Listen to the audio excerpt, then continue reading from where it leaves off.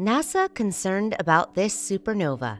NASA's Hubble Space Telescope took one image from a distant supernova explosion at 3 separate times. The universe was less than 1/5 as old as it is now, 11 billion years ago, or 13.8 billion years ago, when the star exploded. This is the first deep examination of a supernova at such an early age of the cosmos. The study may help our understanding of how stars and galaxies emerge in the earlier universe. Also, the photos of supernova are unique, as they depict the explosion of a star in its infancy. Keep watching this video for more details. Chen's report. Wenlei Chen, who is the paper's first author and also a researcher in the University of Minnesota School of Physics and Astronomy, mentioned that it is very unusual for a supernova to be observed at a young stage, because that stage is so brief. He said, and I quote, "It only lasts for a few hours to a few days, and even a nearby detector can easily miss it. We can witness a series of photos in the same exposure, similar to the many phases of a supernova.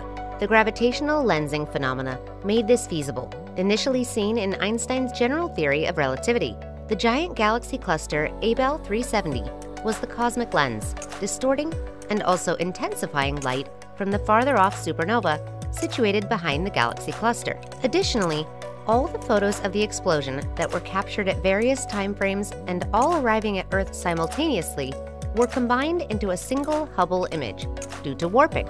Only because of variances in the length of pathways the supernova light took, as well as the curvature of space and the slowing of time caused by gravity, were the magnified images able to travel through the cluster in different ways. The fading supernova's quick color change, which implies a change in temperature, was also captured by the Hubble exposure. The supernova is hotter and therefore seems bluer. The first phase to be recorded looks blue, but the supernova's light became more crimson as it cooled. Patrick Kelly's take on this. According to Patrick Kelly, study leader at the University of Minnesota's School of Physics and Astronomy, you notice various hues in the 3 separate photographs. You have the big star. The core collapses, creating a shock, heating it up and cooling it over a week. One of the most incredible sights I've ever seen, in my opinion.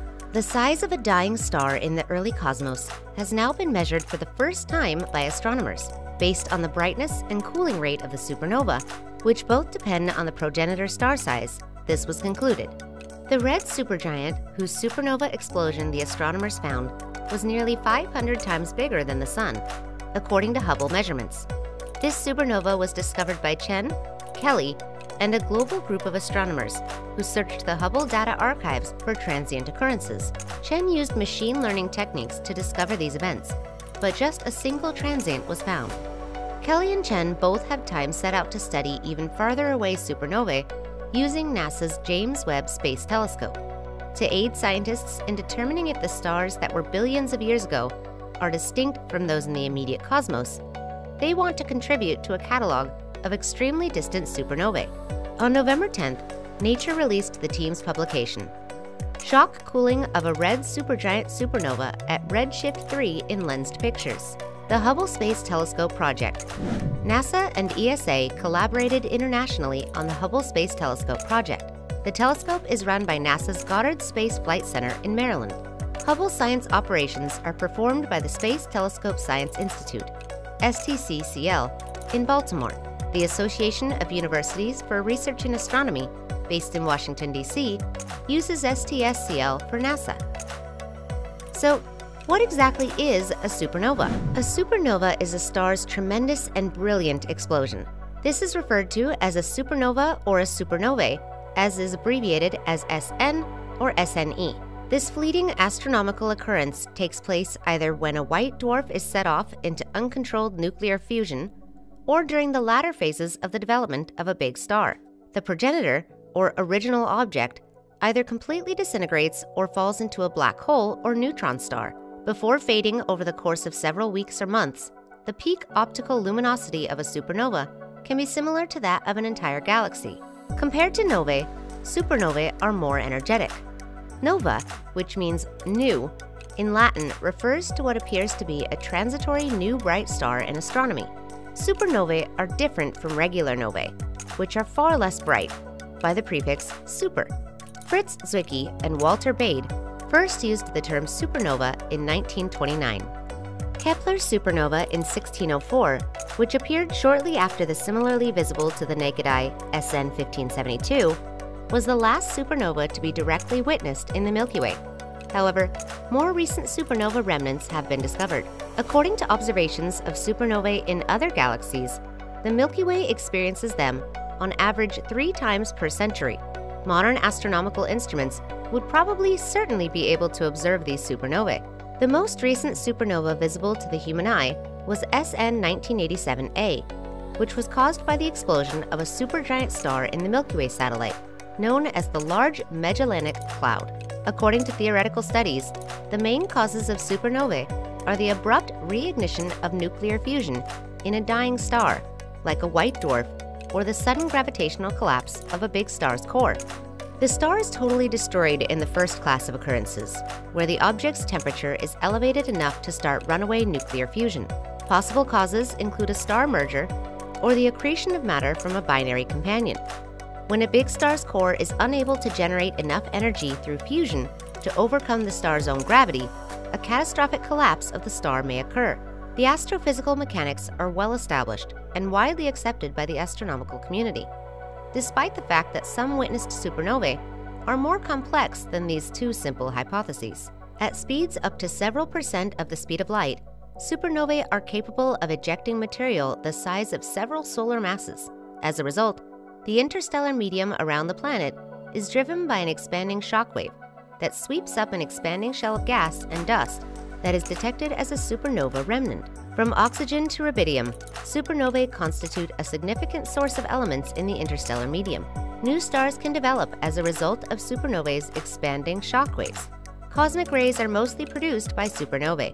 Although gravitational waves have only been discovered so far from the mergers of black holes and neutron stars, supernovae may still produce them. The invention of the astronomical telescope made it feasible to observe and discover supernovae that were fainter and farther away. The Andromeda Galaxy's SN 1885A was the subject of the first such observation.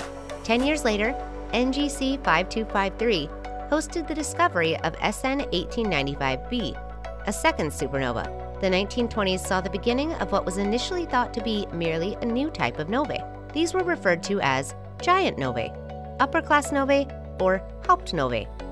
It is believed that Zwicky and Walter Bade first used the word supernovae in lectures at Caltech in 1931.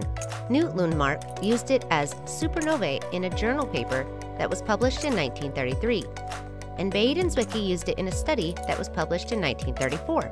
The hyphen had been dropped in 1938, and the contemporary name was in use. Beginning in 1941, American astronomers Fritz Zwicky and Rudolf Minkowski created the present supernova categorization system. Astronomers discovered in the 1960s that supernovae's maximum intensities might be employed as standard candles, and consequently, as gauges of cosmic distances. The brightness of some of the furthest supernovae detected in 2003 was less intense than anticipated. This bolsters the idea that the universe's expansion is speeding up. Methods for reconstructing supernovae events without documented accounts of observation have been devised. Cassiopeia's birth date. The age of the supernova remnant RxJO 852.04622 was inferred from the measurements of the temperature and the gamma ray emitted from the radioactive decay of titanium-44, whereas a supernova event was identified by light echoes from nebulae. From a distance of 3.82 gigalight-years, ASA SSN 15LH is the brightest supernova ever seen. It was firstly discovered in 2015 and peaked at 570 billion L, which doubles the brightness of any other known supernova in terms of biometric luminosity. The nature of this explosion is still up for question, and a number of competing theories, such as black hole's tidal disruption of a star, have been advanced. SN 2013 FS, which was recorded a few hours after the supernova event on October 6, 2013, by the Intermediate Palomar Transient Factory, is one of the earliest detected since detonation time, and for which the earliest spectra have been collected, starting at 6 hours after the actual explosion, IPTF.